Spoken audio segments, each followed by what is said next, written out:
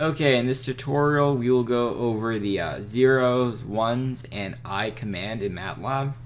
So we can just define A is equal to zeros. This is a built-in command. So if we do zeros, we can say, as an example, 4, 5, and we'll show you what happens.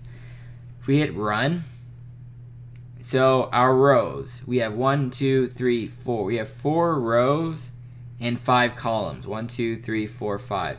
And it just fills it with zeros. Okay? So now we'll do the ones command.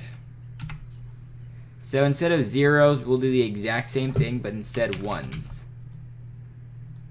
So once again, we have 4 rows and 5 columns.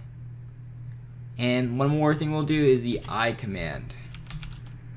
I command is a little different. We write I, and we'll do a 4 by 4.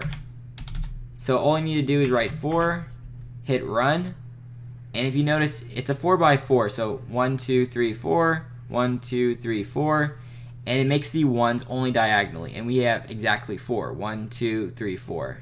So that's the zeros, ones, and I command.